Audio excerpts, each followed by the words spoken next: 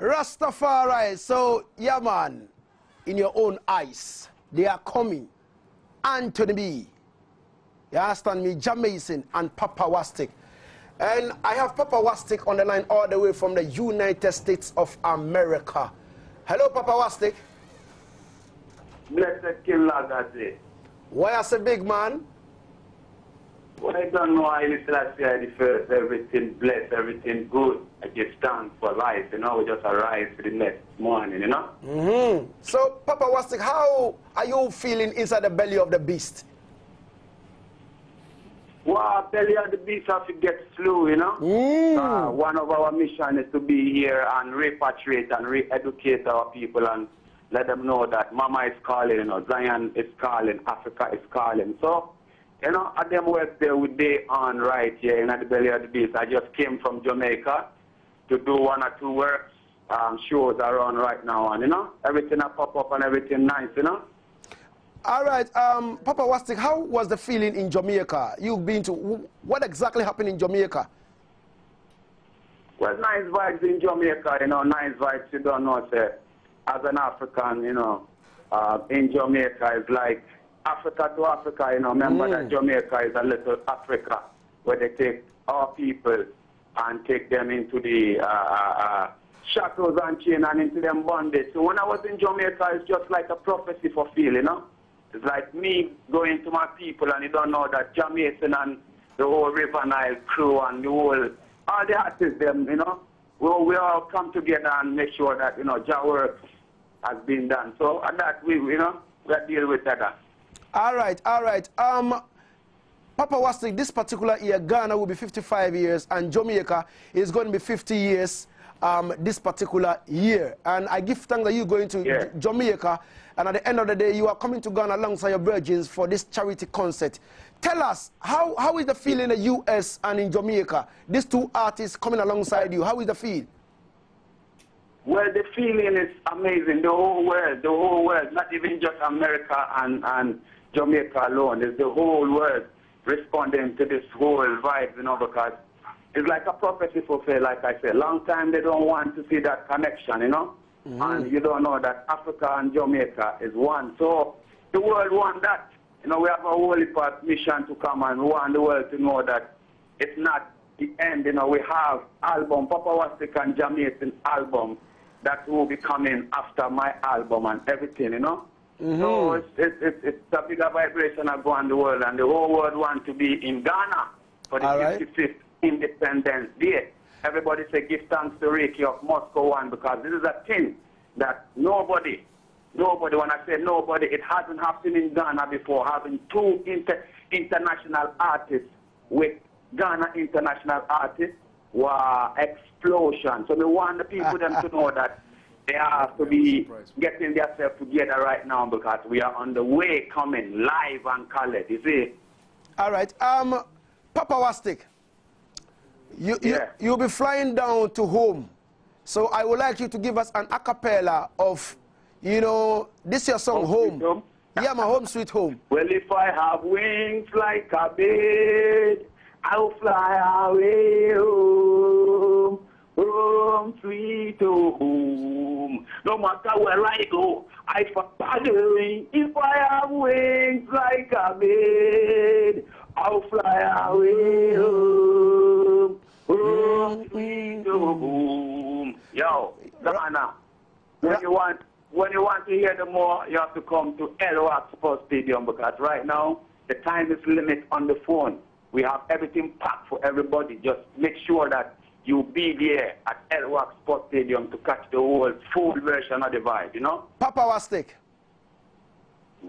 Yeah, man, I just want to put in a note that I have Paake and Ricky with me over here in the studios right now, and them say, may I tell you, said them have a surprise for you. Yes, Paapa. What go on? Well, big up, you don't know, say. All right, just want to inform you. Because it's Paake, you don't know, say, a real soldier, them who are bringing, you know, the vibe, because this is a charity. You know what I mean? Enough times artists want to take things and don't want to do nothing for the people. Promoters want to take money and don't want to do nothing for the people. But these are the people who are coming to do something for the nation of Ghana, by putting this together so that we can organize and generate and raise some funds to go support underprivileged children within the whole Ghana. So big up to Mosco One Production and the whole crew, you know, Paapa and the whole Mosco. Yeah, Papa. Papa Wastik. I was just going to tell you that we have brethren from Southern Africa coming to perform. We have a One People band, Lucky Dube's band, and the Oyaba band also coming.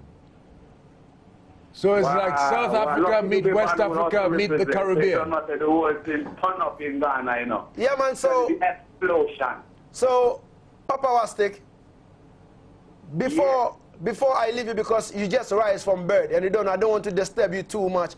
Before I leave you, your final words to Ghanaians, and asking when you are coming to, when exactly are you touching down?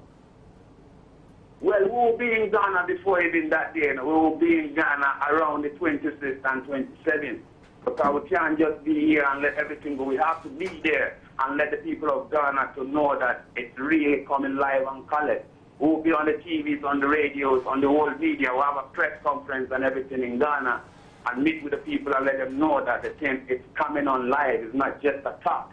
Come here, some people think it's a talk, but it's not just a talk. It's a whole mission and big things are coming in Ghana.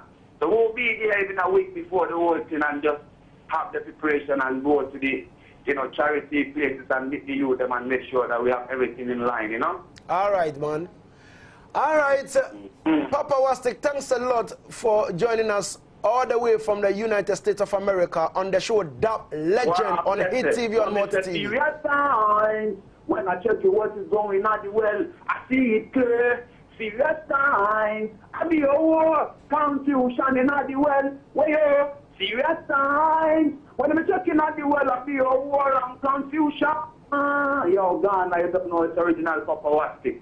I said I'm coming live, Anthony B. and Jamaican, colored in Ghana. So you better get yourself ready, get the ticket and prepare and make sure that it's going to be live and explosive. Yeah, you hear me now? Rastafari, thanks a lot for talking to us on the show Dub Legend.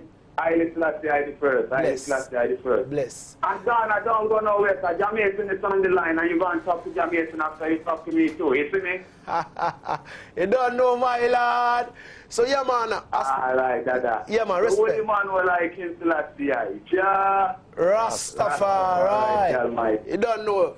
Yeah, man, that was Papa Wastik talking to us on the line all the way from the United States of America. And in no time, we'll be talking to Jamaican as well. But before we talk to Jamaican, let's take the video of Papa Wastik, Home Sweet Home.